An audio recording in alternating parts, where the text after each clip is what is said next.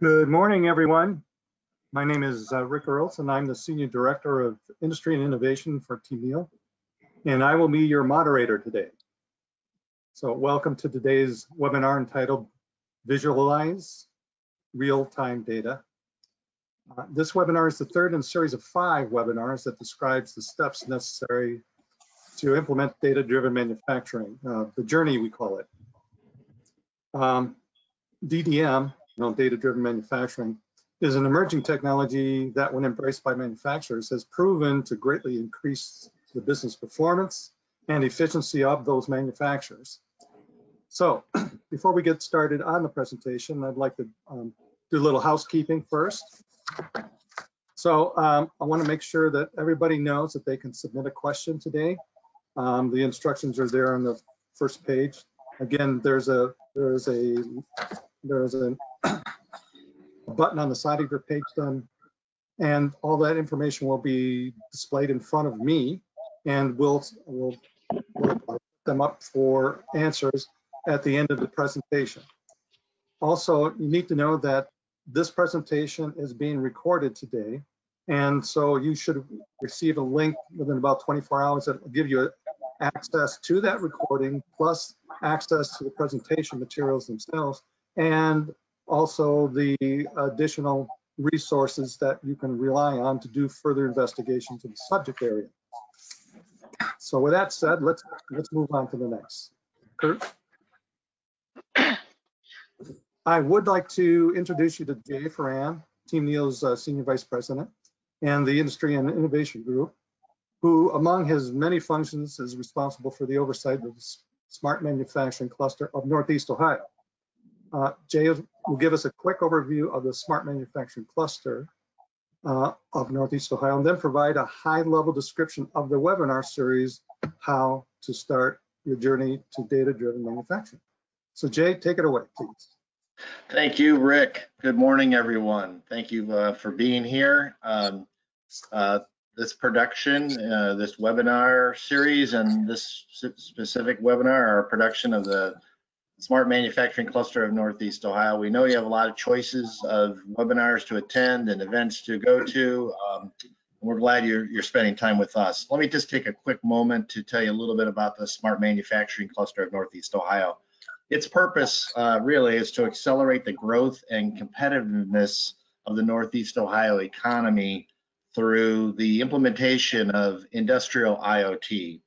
We want to do that because we want to leverage the rich manufacturing heritage that we enjoy here in Northeast Ohio. We have over 7,000 manufacturing facilities in Northeast Ohio. Simply amazing and impressive. What the cluster really attempts to do is to connect IoT knowledge, experience, tools, and networks with manufacturers so that we can generate more demand, increase productivity, spur product innovation, and develop the talent and resources necessary to drive IoT implementation and innovation. The Smart Manufacturing Cluster, if you want to learn more about it, you can go to the smartmanufacturingcluster.org website.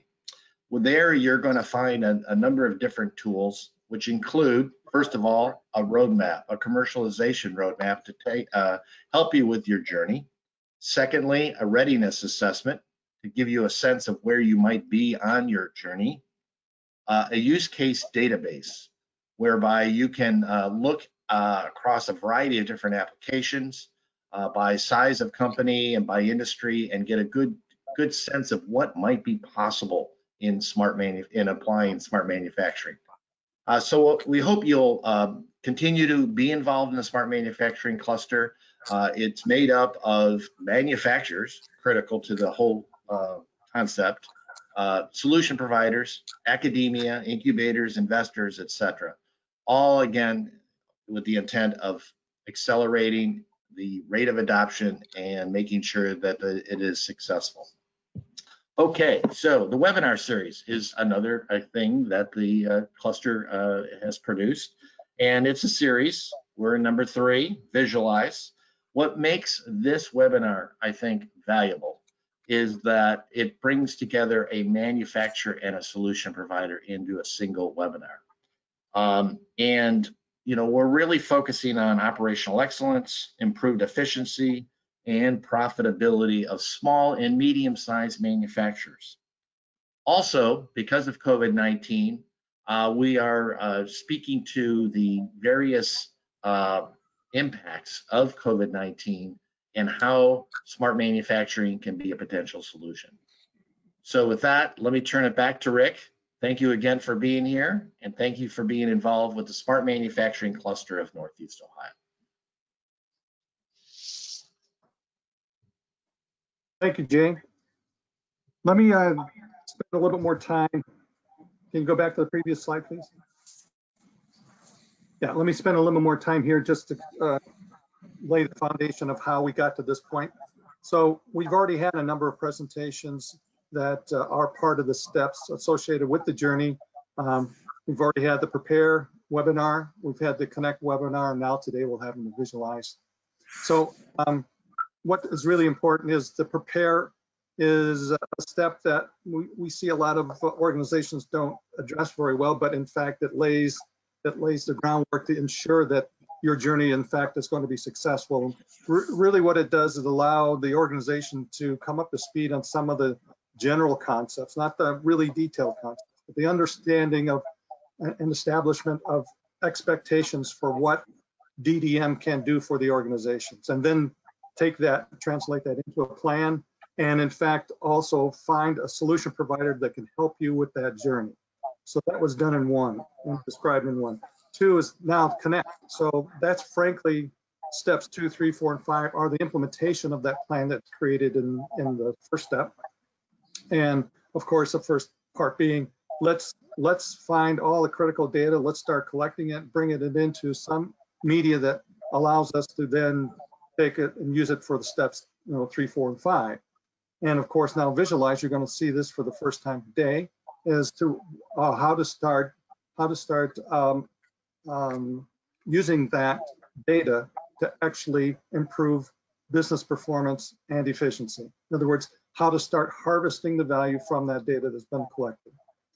So, and then you'll also hear today, because of the unique format we're using here, that Kurt, for example, is representing the manufacturer. And it's actually very unique in this situation because Rockwell is not only the solution provider, but they're also acting as the manufacturer. And in that instance, you'll actually hear Kurt describe not only these steps on how he prepared, but also what they did for connection, what they did for visualization, and what it, even in fact the analysis and some of the optimization that they've done.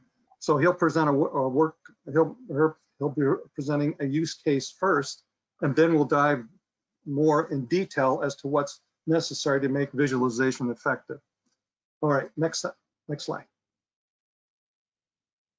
So you're going to be hearing a little bit more about, again, real-time data and all the levels of the operations that need to have insight to this data. That's the basis of what Visualize is all about. So again, things like well, we want to present that, show you how easy it is, for example, that there are a number of existing packages and both software and hardware packages out there today that allow you to implement, again, that ability to take that data, visualize it, and actually utilize it back in the operations. How do you automate the collection of real-time data? And then we'll even, if it's not in the main presentation, we'll be talking about it even in the question areas using AR and VR to enhance productivity and operational support. All right, let's go to the next slide. So I want to introduce, here's the agenda for today's activity. So I'm going to quickly introduce both Kurt and Dave. Then Kurt's going to start off, and Dave is actually going to help talk about the manufacturer's use case, and then how that drills down to visualization of data and the role that then plays. And then you'll actually, even throughout the presentation, hear how that visualization has been implemented through, again, software and hardware concepts. And then at the end, we're going to talk about, we're going to have a question and answer session, and hopefully we'll be able to control our time requirements so that we have some time to spend in addressing the questions you've submitted, and then we have a couple of questions we know that you're going to be interested in. So let's go back. So Kurt, I wanted to introduce you, manufacturing systems engineer at Rockwell Automation in Twinsburg. And of course, we all know that Rockwell is a manufacturer of industrial, at least at that location, it's a manufacturer of industrial control products, such as programmable logic controllers, electronic operator interfaces, input-output I/O devices, and various distributed on-machine products. And Dave, of course, he's from Rockwell also. He's an account manager, and he's acting as a solution provider today. The products, he provides a full stack of capabilities for industrial automation and information systems.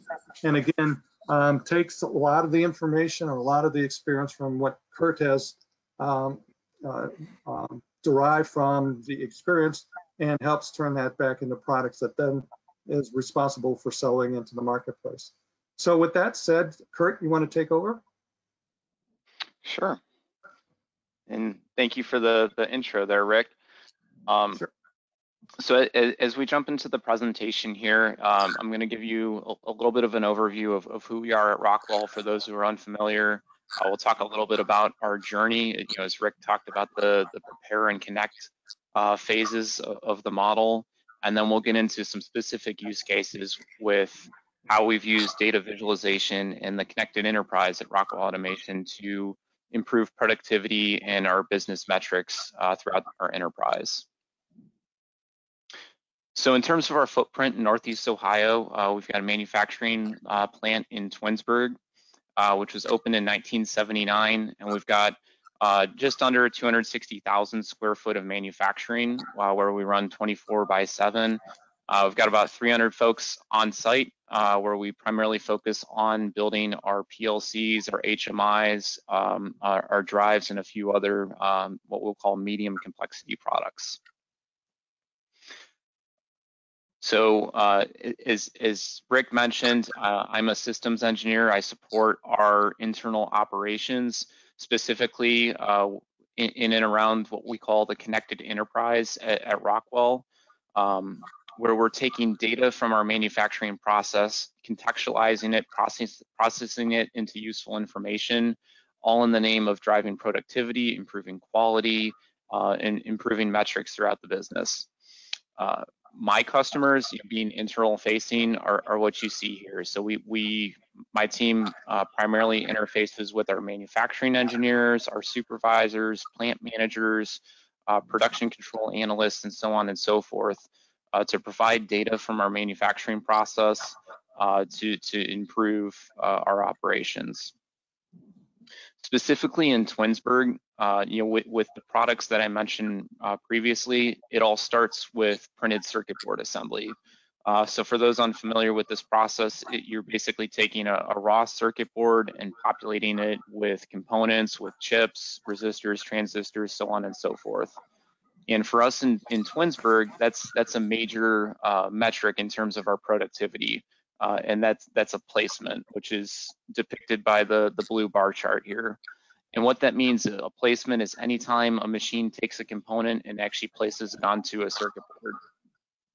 And what we like to depict here with this chart is our productivity, our placements has gone up year over year, while we've been able to reduce our headcount through natural attrition.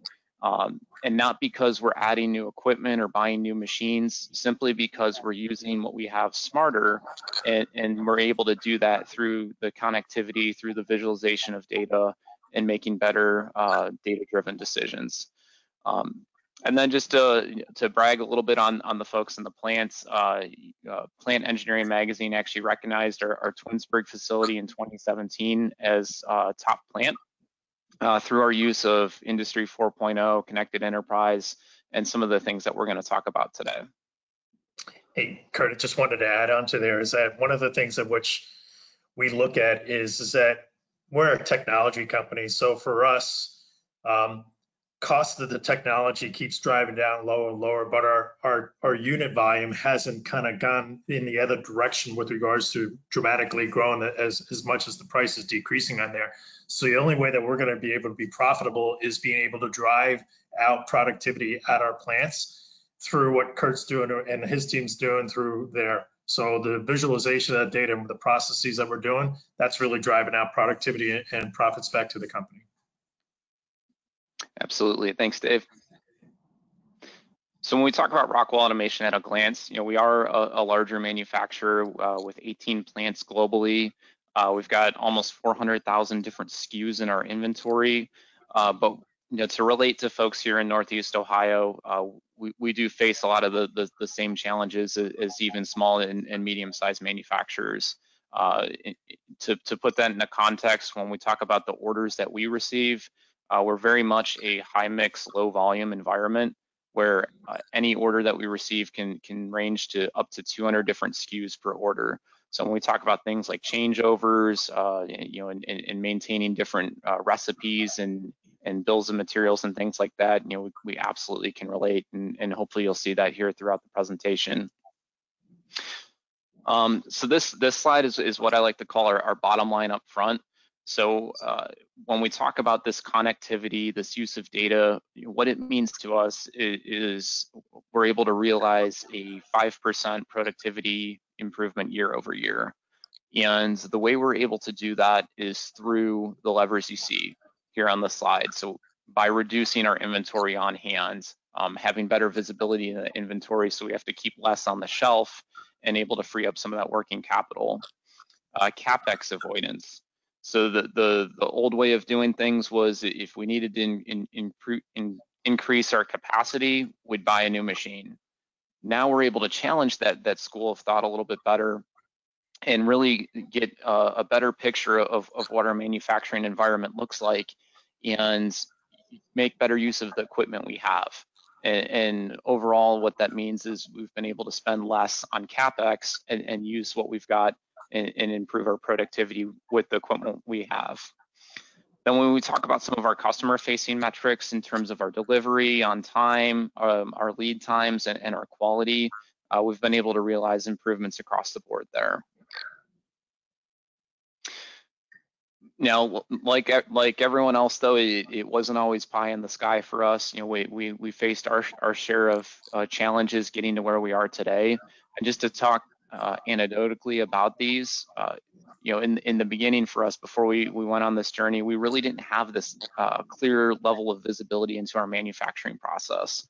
I talk with engineers that started with Rockwell in the early 90s, and an engineering project that might go on for a couple of months, an engineer would spend anywhere 40 to 50% of that time being a data clerk, collecting data from a manufacturing process, going through spreadsheets and charts, trying to contextualize that data into a usable format, and really only spending about half that time being an actual engineer.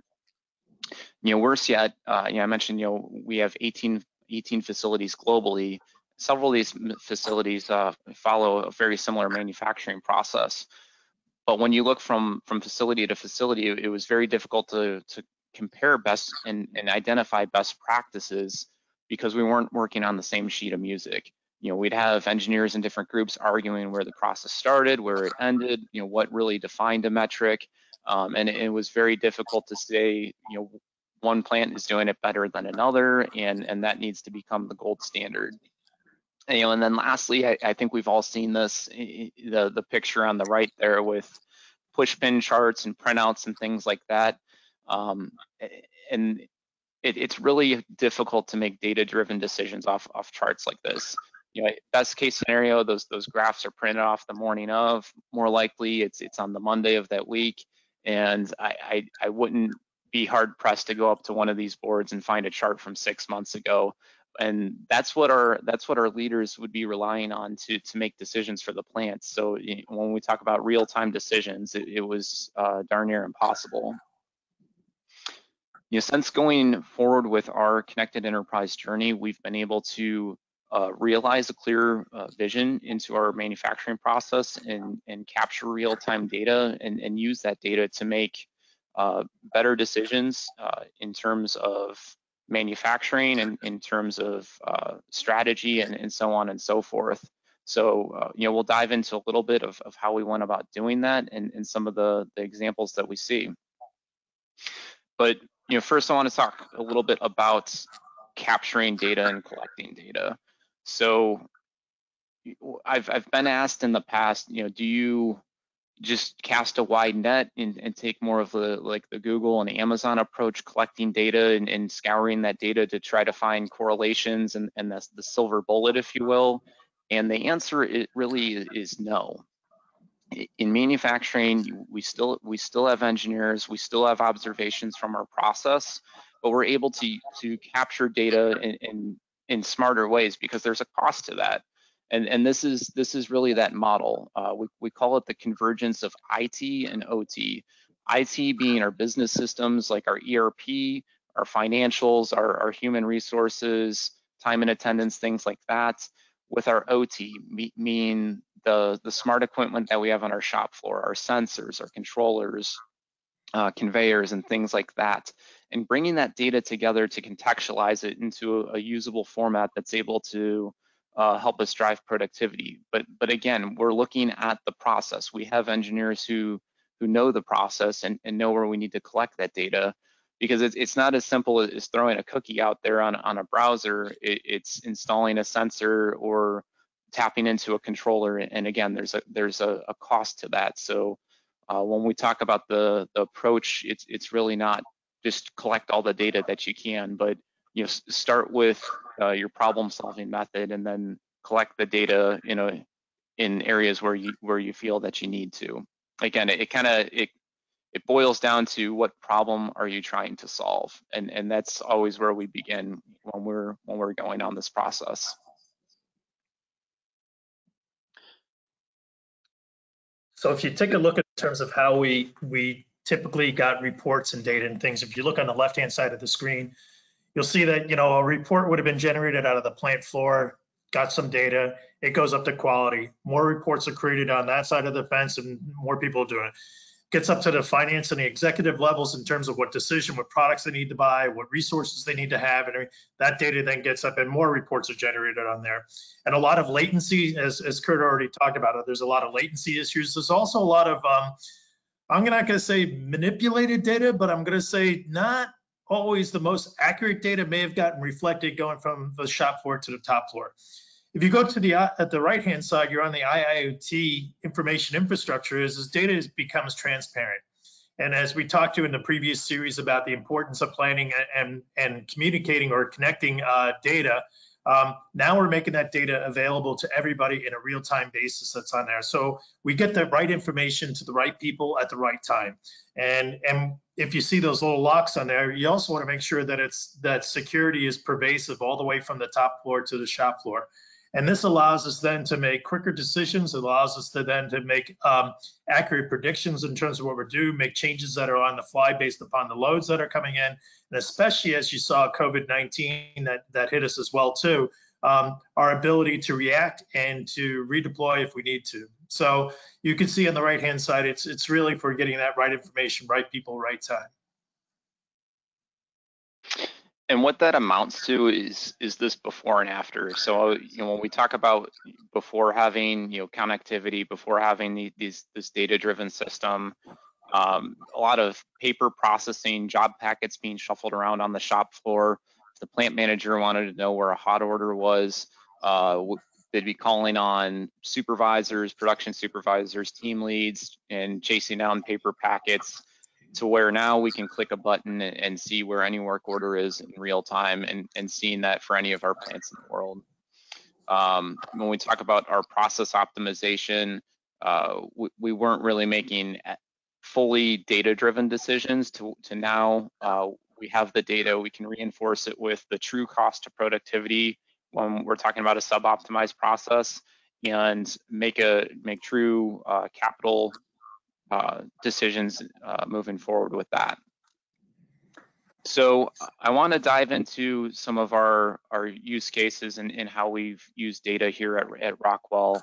But to paint a bit of the picture there, I mentioned in Twinsburg, we primarily focus on printed circuit board assembly. And this is kind of a day in the life of our plant at Twinsburg with some of the metrics that we perform to. So we have 7 lines in Twinsburg that are producing circuit boards. And again, that's populating those boards with different chips. And we're doing about 1.3 million of those placements per day on about 10,000 boards. And one of the use cases that we saw in using data with printed circuit board assembly was part of that orchestration across plants and sharing best practices. So in printed circuit board assembly, anytime you have the machine goes to grab a chip off of a reel and it fails to place that on the board, that's called a mispick. And we try to minimize the number of mispicks because it generally leads to scrap and inefficiencies in our process. So we have 4 plants in the world that do printed circuit board assembly, and 3 of them we're seeing mispicks in the range of about 2,000 to 3,000 ppm. We had 1 plant in Wisconsin that was around 10,000 ppm. And through blood, sweat, and tears over the course of the year and a lot of continuous improvement projects, they were able to reduce that by 10%. And they were ecstatic. The plant manager actually threw a pizza party for the staff there. Well, then we connected them up to our systems, and we were able to see apples to apples versus the other plants. They were a step function worse. And they said, oh my goodness, we had a pizza party about this and we're at 9,000 and everyone else is at 2,000. Well, what we were able to do, seeing that side by side, and it was one, it keyed our engineers into, hey, we've got a problem with this plant and it's a big problem. But 2, we were able to do a process walkthrough and see what they were not doing actually is for printed circuit board assembly, you've got these reels of parts that get fed into the machines. And as that reel starts to run out, the best practice is to actually splice a new reel onto it so the machine never runs dry of material. Well, they weren't doing that in this plant. So we were able to identify that pretty quickly through 1, seeing the data, and then 2, that was zeroing us in on the problem. So we shared that best practice with the plant, and overnight they were down on par with the rest of the plants. So that was one use case. Another of which deals with these nozzles. So each one of these machines can have upwards of 100 plus nozzles, which are used to pick the parts off those reels. And they actually do that using suction. So it's almost like picking up a tennis ball with the tube of the suction tube of your vacuum cleaner. And in this process, you can see some of the parts that we're actually placing. This is a matchstick here for reference. So some of these parts are actually about the size of a speck of pepper.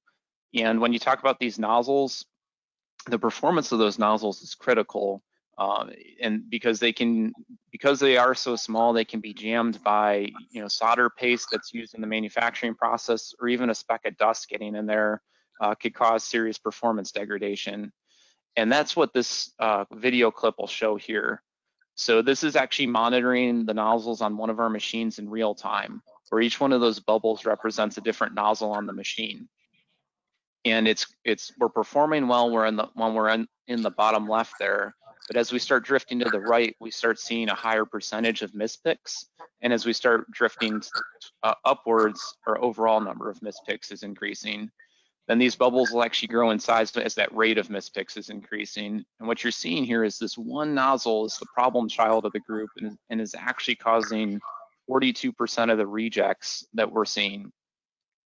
So this is visualizing the data for us. Now with some of the systems that we have, including PTC ThingWorks, which is our newest IoT platform, we're actually able to set alarms. So when we cross some of those thresholds, to trigger an alarm to our maintenance people, to our supervisors, to stop this problem before it becomes a big problem. And we can actually write back and interface with the machines and to shut them down or to throw an error code, again, before seeing a major headache occur. Another example of data visualization dealing with our printed circuit board assembly actually deals with mashing up some of our different data. So this is showing in the black line here is our mispicks trended over time. And you can see between these red lines here, we had a pretty big spike in our number of mispicks. And if you look close at the dates here, this is October through April, which is generally our winter months. And when we layered humidity data on top of this, we could see there was a strong correlation there. Well, what was happening, and we observed this on our production lines, is those reels of parts have a thin layer of plastic that covers them and holds the components in place. As they feed into the machine, the plastic peels back to expose the part to the machine. Well, during the winter months, the heat kicks on, our humidity drops, and you probably notice this at home when you're walking across the carpet. You tend to get shocked a little bit more when you go to touch the doorknob than you do in the summertime. Well, this was causing more static electricity in the plant. The components were actually sticking to that plastic, and that was causing the machine, when that happens, the machine has to index and present another part, which is bad for two reasons. One, that original part becomes scrap because, you know, as it falls off the reel, we don't reuse these components for quality purposes. But two, that indexing was causing slowdowns in the machine. Okay, so we observed a problem, but how big was the problem? We didn't know until we peeled back the onion and actually looked at the data. And what this was actually costing us was an 18% efficiency loss on some very high revenue generating production lines. So, you know, like any of the other companies represented here on this call, we have to justify our capital projects, our capital expenditures to our senior management, and having this data enabled us to do that. So what we were able to do using this data was to justify a project to implement these misters in the plant. So when you go into our plant in Twinsburg, we actually have these that are mounted to the ceiling, and it's controlled by a control system that's monitoring humidity. And as we drop below a certain threshold, they'll kick on, and it's actually like the produce section in the grocery store. But that regulates the humidity in the plant. And starting in the winter 2018, 2019, it's the first winter we had these, and you can see our level of mispicks continued on at steady state as if it were the summer. So that 18% efficiency loss was all but eradicated. So going forward, where we're at now, we've standard on ThingWorx as our IoT platform within Rockwell Automation. And the reason for this is because it gives us a number of capabilities. It enables us to mash up data from disparate sources. So when we talk about things like MES data, controller data, time and attendance data, unique manufacturing system data, we're able to bring that all together to contextualize it, and we're able to do that fairly easily. I'm a mechanical engineer by degree. I am not a programmer. I do not like programming, but I'm able to do this mashup of data, this contextualization of data fairly easy in the system, which was important for us because again, you know, when we look at the customers of our data internally, it's engineers, it's quality people, it's not IT people. But aside from a visualization platform, ThingWorx is actually is much more than that. I mentioned it's an IoT system, so in terms of write back capability, alarms and notification capability, it becomes that platform for us to not only visualize data, but to build on for some of those additional capabilities.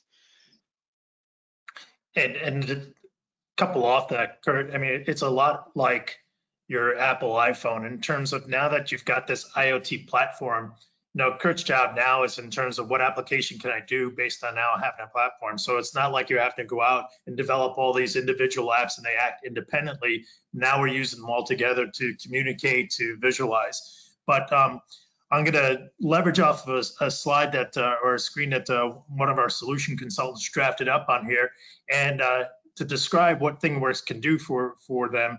But it also pertains right to here with Rockwell.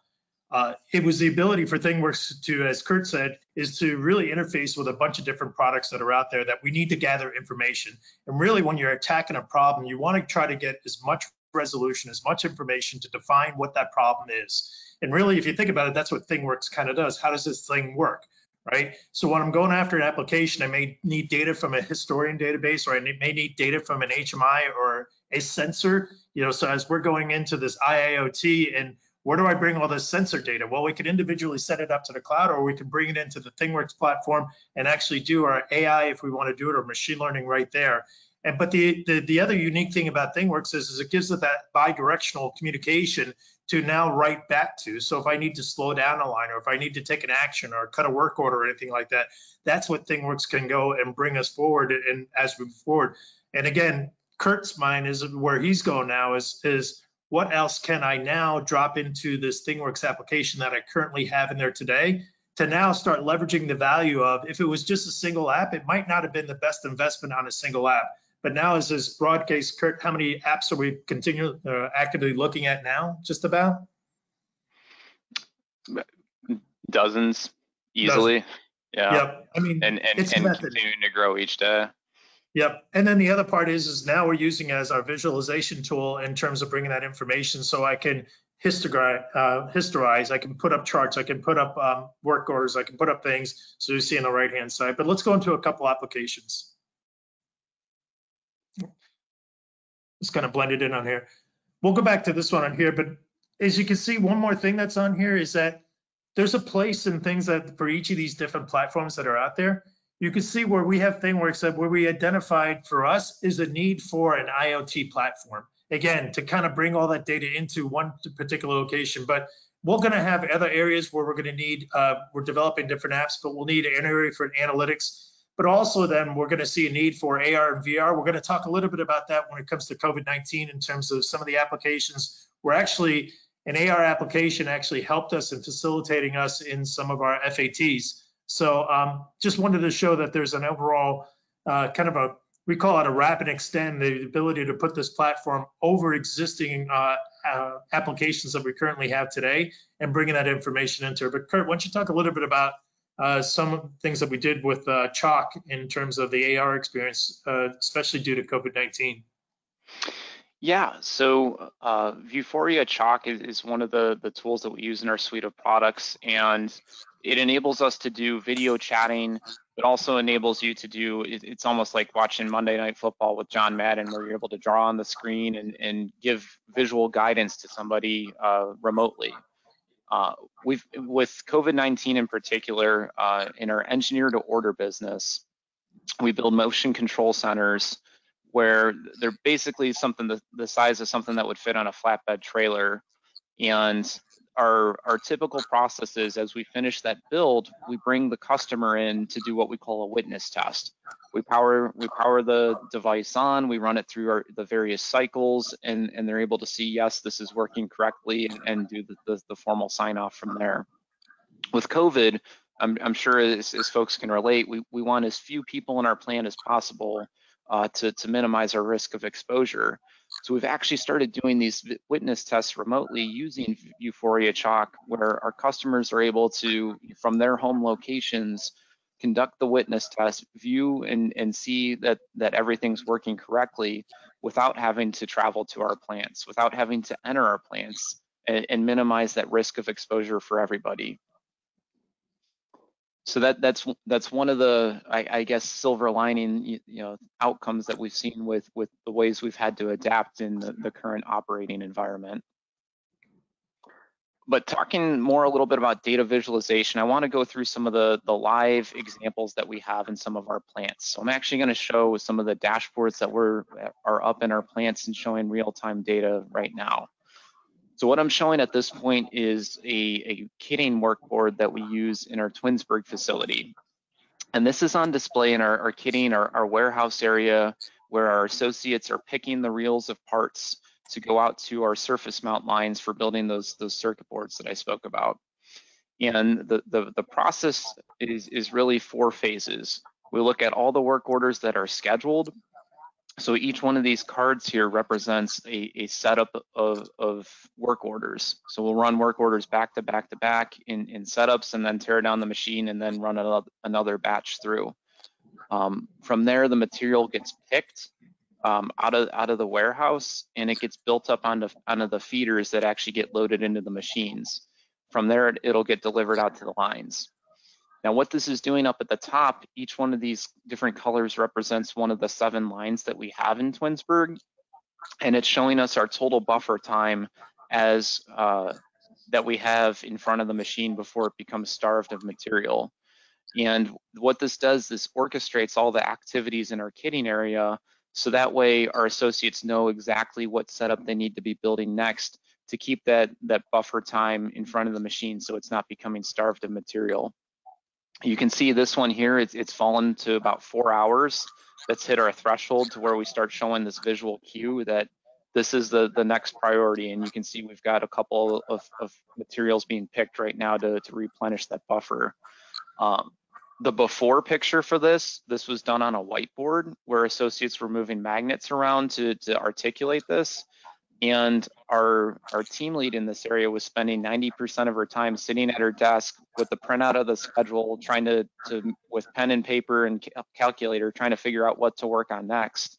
And just when she would have it down, the team lead from manufacturing would come over and say, hey, by the way, we had a downtime on line 1. That's completely shifted the schedule around, or we actually got ahead on line 2. So, just as soon as she had it figured out, it would be time to recalculate. So this has enabled team leads to be team leads, to manage their area, to step back in the pocket, so to speak, and have that full visual versus having their head down at the desk and not really being able to see what's going on in their area. Another example, data visualization. So, I'm pretty sure everybody's familiar with Toyota production system and the concept of and-on lights. And-on lights are great. They alert people when something's going wrong, but this is what I'll consider and-on of our modern time, where this is a use case that we've developed for our plant in Monterrey, Mexico, which is about 500,000 square foot of manufacturing space, where we've got a warehouse on one side of the plant that's supporting all operations in the plant. So and with any kitting operation, any materials operation, inevitably you're going to run into the issue where somebody's short parts. I'm building on one side of the plant and kitting forgot to bring me something. Well, instead of turning on an and-on light for somebody to walk all the way over and ask me what the problem is and then having to go back to the warehouse and bring me the parts, we have this on display as in a TV in that warehouse operation, to where our associates in the manufacturing lines can enter into through their MES system, hey, I've got a problem. I'm short part XYZ. This is the quantity. This pops up on the TV in the warehouse, and they're able to see exactly who's short, what they're short, and when that problem was logged. So then they can grab the part and bring it directly out there and save all the back and forth. So the last use case I want to show is what we call our cell performance display. And we have this displayed on TVs at the front of all of our production lines. And this is intended for our manufacturing associates and our first line supervisors. And this basically provides us a snapshot of how well that line's performing for the given shift. So we show visuals like our time between units chart, which is showing every time a unit's rolling off the line, is generating a data point on this chart. So our constraints here at the black line, and our actual performance is this blue. So as circuit boards are coming off the line, it's generating data points, and it's like golf where spikes are bad. We want lower scores here. So I can see, generally I was having pretty good performance, and then I had this big slowdown here. And I can see I actually had a material changeover there where that caused the line to slow down. But then I can also see the play-by-play here in terms of an hour-by-hour performance. Are we hitting our efficiency goals? If not, why? I can see we had some material tester issues here, and this helps to see, are we going to have a good day or are we going to have a bad day? Where, as a team lead or a supervisor, do I need to focus my attention? Do I need to get maintenance involved? Do I need to escalate? So that this helps us visualize and contextualize that performance data, rapidly. Hey, Kurt, quick question for you. Where are you today? So I'm working from home today, if you can't tell by the backgrounds, and I'm pulling up data I showed from Twinsburg, from Mexico. If I wanted to, I could cycle through and see any of our 18 connected facilities globally. I could pull up a report from Shanghai or Singapore if I wanted to. How much lost time do you think you had because of COVID-19? Any at all? For my role? Yeah. I'm able to do my role from anywhere in the world. And I bring that up, Rick, because I saw you jump back in here. But one of the big issues that we're seeing on here is in terms of people that didn't prepare for COVID-19 or who could and anything on there. But the ability for us to transition into this kind of, we're hearing a lot about lights out or remote monitoring or remote work type of thing. We didn't experience any of these blips at all because we had the ability to connect into, to visualize what's going on and really focus on the issues that are at hand. So, you know, if anything out of this whole thing in terms of what a major take back is that visualizing the data and presenting the right information to the right people always gave us that real-time visibility in terms of the plants. Otherwise, Kurt would be packing up in COVID-19 and saying, honey, I got to go to the plant. And she goes, well, I'll see you in 2 weeks then, you know, type of thing. Yep, yep. All right, can we, we'll have to close out. I guess we've got maybe 30 seconds left. So let's go to the end of the presentation. Let's talk about So in closing, this information should be also included with the link that's given to you later on within about a 24-hour period. I encourage you to take a look at, again, this additional information for reading, for viewing, and also maybe even getting some additional resources to help you in your investigation. Next slide. And I also want to make sure that you know that the next webinar is called Analyze, and it's for key performance indicators, and that'll be June 26th. So again, get a chance to take a look at that and sign up. And then on behalf of the manufacturers, and then here's some good contact information for you then too. So if you have any further questions or even some comments about what took place today, you can either call me or you can call David Knowles. All right. With that said. Muted, Jay. Sorry, Jay here. If folks want to hang on for a few more minutes, those that are interested in posing questions or hearing answers to questions, I'm sure we can hang on for a few more minutes. Right. That would be all right with you, David and Kurt? Yeah. Yeah. Okay.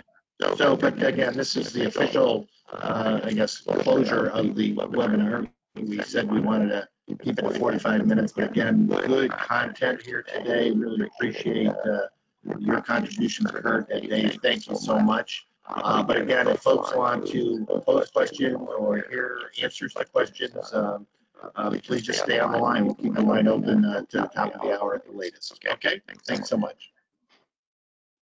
All righty. I've had my questions monitor open. I don't see any. So I've got a couple though that would be interesting. If either Kurt or Dave provided some input. So you were talking a little bit about COVID-19, but could you also tell us a little bit more about how AR and VR play a role in that? Yeah, I mean, one of the things that we're looking at augmented reality is the ability for us to kind of, once we have the data, you connect the data, but where do you present the data? Many times that people get locked into a screen or a monitor or something that'll be on there that they, you know, I'd have to have a device in order to see what's going on there. And what we're seeing on here is with the use of augmented reality is that we're able to take some of that data and kind of place it right on the machine. So you see the machine that'll be there and the data that'll be brought right up to there. And that's very helpful from the standpoint is that even from a standpoint that's on there, I can have that data presented right on the particular machine and see what's happening in real time that's on there. So we're taking the data off a screen and we're actually placing it onto there. We're also using augmented reality, as Kurt mentioned, with the ability for us to do what we call is use a Vuforia chalk, which allows us to kind of remote and go from connect, like almost like a FaceTime app, as Kurt said too, but I'm allowed to do the annotation. I love the John Madden thing that he mentioned, but it allows us to do the annotation. This is extremely important now because virtually no plants are allowing any type of OEMs to come in to service the equipment. So you have to be the eyes and the ears in order to see what's actually happening on the plant. So this type of augmented reality allows us to go and then connect up to the plant, see what's going on, make the annotations that'll be on there. The other thing that we're seeing too is work order instructions. So allowing, because now if Kurt's the expert on there and I'm trying to train somebody on a particular machine in terms of how that works, it's a lot easier. We're seeing a much more adopted rate by using augmented reality of creating a work order instruction that the operator now can put on an AR type of device and kind of walk through and see it. It's kind of like taking YouTube to the next step that's on there, but it's now allowing the operator to go and see exactly what they need to do, step-by-step instructions with the machine physically right there. Excellent, excellent. Another question. Talk a little bit more about your CTQ and how the applications of, again, DDM basically automate your continuous improvement process. Kurt? Well, let's try Kurt. Let's try Point to me. So yeah, so it all goes back to, you know, what problem are you trying to solve? You know, we have engineers in our plants, and we're able to see, you know, anecdotally, we're having a problem. You know, we saw it with the misters, we saw it with the nozzles, and that's you know, there's kind of the phrase where you see dirt start, you know, that's where people start digging. And that's what we're able to do. You know, we see a problem, but how big is the problem? Do we know what we need to go after? We don't like just, you know, taking shots in the dark, because again, there's a cost to that. Any of our projects, just like anyone on the call here, we've got to justify to our management. So, you know, we see a problem, we capture the data to contextualize and figure out how big the problem is and what the appropriate response needs to be. Yeah, it just real quickly, CTQ is critical to quality, right? So again, what we do is we go after the things that are the issues. And Kurt explained before too, as opposed to throwing net, trying to get all data for everything that's on here, start with the areas where you have these problem trials. And one of the areas that your quality people will say is what's critical quality? What are the things that we need to focus on first that's going to drive on there? Excellent. All right. How about another one? Here's a question we always get a lot is, can you elaborate on your financial justification for your first data-driven manufacturing project, you know, in terms of expected ROI and payback period? And then what was the actual outcome and how do you justify DDM projects today? Yeah, so when we talk about this journey, you know, it wasn't overnight for us.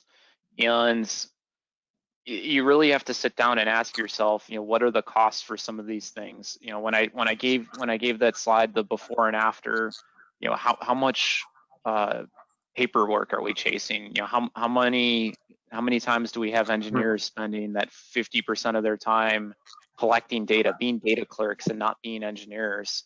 Because that's not what we pay engineers to do. We want them to be processing information and giving us results, and not sitting there with a stopwatch or a clipboard. So those were some of the decisions that you know, came into play as we started going down on this journey. And as we are today, where we're a little bit more mature in this, where we look towards our next opportunities, we look at things as, you know, what is the opportunity for productivity savings? You know, are we in a position where there's potential risk for quality issues getting out to our customers? Are we advancing in the use of our connected enterprise and building on platforms that'll help us, you know, move to the next level in the future? You know, these are some of the factors that we consider today when we're looking at capital expenditure or even just effort expenditure, be it IT or folks on my team. But the whole thing about this data-driven manufacturing, Rick, is, and this is, Kurt can't justify we should invest within a particular thing to improve throughput and everything along those lines just by merely just saying we think that this is going to happen. Theories don't get funding. Okay, so for us to get that visualization of data to really go after that issue, as you saw that one slide, it was 18%. So is that getting to, you know, the pennies in terms of what that meant to us? It's not only was it lost manufacturing time, but then it's lost sales. It impacts so many other things in terms of it's lost lead times. It's those types of things that are on there. So every product we don't make, that we don't sell, that's lost revenue for Rockwell. All right, last question. Will the visualization of data being pervasive now throughout the whole organization make you more vulnerable to cybersecurity threats? And what are you doing to mitigate the risk? Well, Security is a number one issue. I mean, we have the creation of a chief information security officer in our organization. So not only protecting the intellectual property that we have in the development of our products and things, we are very not concerned, but we're very active with regards to making sure that that whole chain through the connected enterprise, making sure that you saw all those locks that I had on that one slide, making sure that there's no access points with any one of those things that are on there. So that's one of the big caveats that we see with people going with IIoT. Beauty is getting all that data, and the downside is leaving these doors that could be potentially open. And we look at security all the way through. And if you look at one of the things in terms of one of our number one investments that we're doing is not only securing our infrastructure, securing our products, physical and password and everything else that we're doing. But yeah, this is equally as we're doing and developing this connected enterprise that we have within there is a security to make sure it's bolted on top of this thing, because we don't want, you can see the number of companies that have been just hit because of virus attacks or anything like that can absolutely shut down an organization for days or weeks from that standpoint. So we don't take it without security. It goes hand in hand. All right. Well, that's where we are right now. I'd like to thank everyone for sticking around the question and answer session. Again, if you have any questions, the contact information is in the presentation. You'll be getting in another 24 hours. And we'll look forward to interactions with you. And especially if you're needing help trying to figure out what your journey looks like, please give us, either one of us, Dave or myself, a call. And you'll also have access to all the other people who've been presenting and will be presenting each of the 5 steps of the journey. So again, don't be afraid to ask questions. And I thank you for taking the time out of your day to spend it with us. Appreciate it. Have a good day. Thanks, everybody. Thank you.